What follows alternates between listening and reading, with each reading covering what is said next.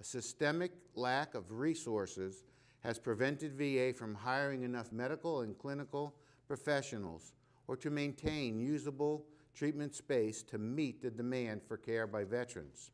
Congress must assure adequate funding for both VA and non-VA healthcare programs.